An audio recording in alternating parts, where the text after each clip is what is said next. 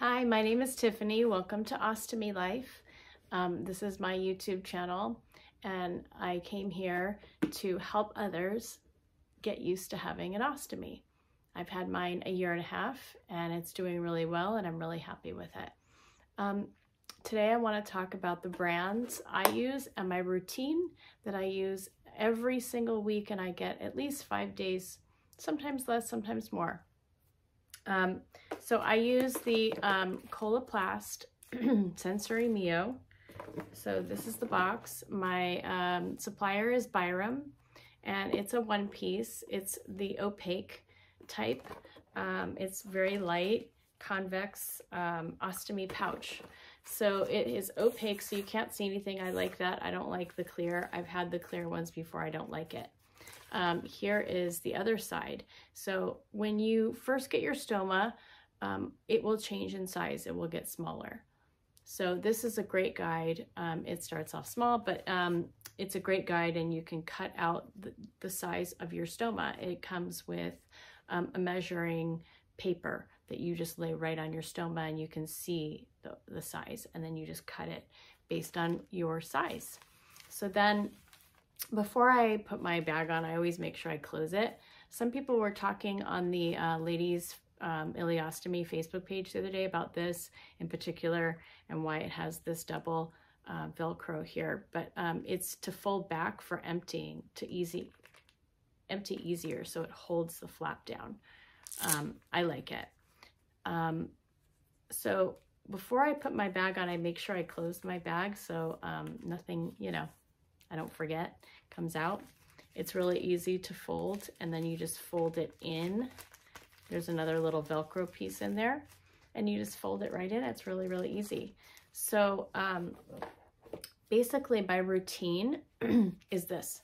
I take the bag off with an adhesive remover, and this is a big one that is made by Coloplast. Sometimes they send you different brands, and there's little smaller, but this one is a really good size.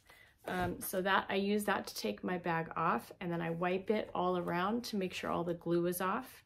Then the next thing I use are like Cottonelle flushable wipes, or any kind of flushable brand that you get from the store, and I wipe around the stoma and make sure my skin, make sure everything comes off of my skin and make sure it's nice and clean. Then I use a paper towel to dry it. So I make sure everything is nice and dry, and I just touch around the skin just to make sure that everything is good, and every step of the way I'm just checking every side of my skin. So then the next thing I do, I use the calamine lotion, and I just drop like 3 drops on my skin, and I move it around my skin with my fingers. It will get a little funky on your fingers, but if this is my stoma, I just move it around until it's all over. And then I usually take my bag as a waving device, and I make sure I wave it dry. It helps to have either a fan or some sort of fan, so to help you move it along fast, because your stoma sometimes is finicky and doesn't want to behave. So there's lots of words I could use, but it starts emptying sometimes while you don't have a bag on. So you want to move as quickly as possible. Like I said, I do mine in the morning. Either after a shower, I change my bag in the morning, and that's when usually it's the most quiet. I've had 8 hours of sleep, and depending on how long after you wake up, if you shower or not, you do it. So once that's dry, I take this powder, which is also made by Coloplast. I put like a little edge, it's called crusting, I believe, a little edge around the stoma, and then I wipe the powder around, and then I get rid of any excess so it's nice and dry. Then my next step is the Cavalon sting barrier film. It's to help like an adhesive. Some people use a spray. I like to use this wipe. It is really good, works for me perfectly.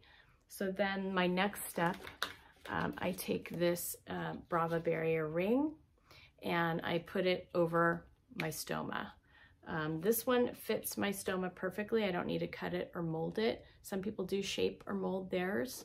I like this particular one because it fits mine perfectly, and you can request that on the phone when you're ordering your supplies. So then the next step would be the bag. So I put the bag right on top of the ring and I hold it there with my entire hand and I give it a good 5 minutes. You want to make sure you're not in a rush, because sometimes if you're in a rush, 5-minute rush, the bag doesn't stick properly. So you want to hold it there for as long as possible just to get a good mold and to make sure it's dry. And then the next thing I do, I go back and I get another one of these sting barriers and I wipe it around the skin, around the bag, around the outside of the bag. I wipe it around the bag, the skin around it, because then I apply just a little extra barrier. These right here, they're called elastic barrier strips. They're also by Coloplast. And I do this just for extra protection. So it goes around the sides however you want to do it. Now this particular model has the belt loops here. These are for the belt. If you don't feel comfortable, just the bag on its own, you can apply a belt to it, and it has both sides, and it goes around your waist and it holds the bag a little tighter. I did this for the first year. I used the belt for the first year, and now I've gotten accustomed to not wearing the belt, and I just feel a lot better about it. You can attach the belt if you're in a rush and you want it to give it that extra pull that you need.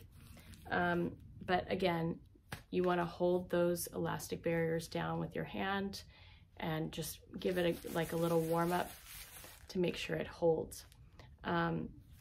I also use this after I empty my bag. It's a liquid lubricating deodorant. It's liquid. You just pour it in your bag. I keep the cap off so I don't have to like futz too much. That's a key for everything.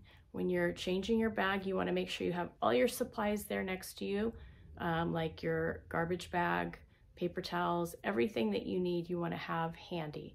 And when I'm going to the bathroom, before I open my bag, I pull off the toilet paper and I lay double-sided toilet paper on my lap. So when I empty, I have it right there to grab it. So the best thing you can do for yourself and to help yourself is just to be prepared for everything and anything.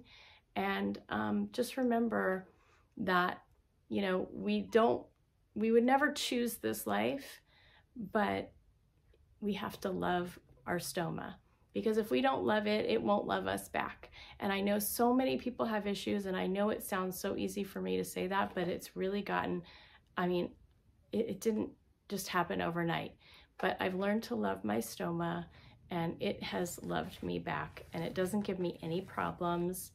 I try not to focus on it too much. So anyway, again, I want to keep these videos short, but that is my routine and the products that I use and I like. But everybody has a different idea of what they like, and your stoma nurse should help you with that. But again, I'm Tiffany. That's what I like to use, and I hope you guys have a great day. Thanks.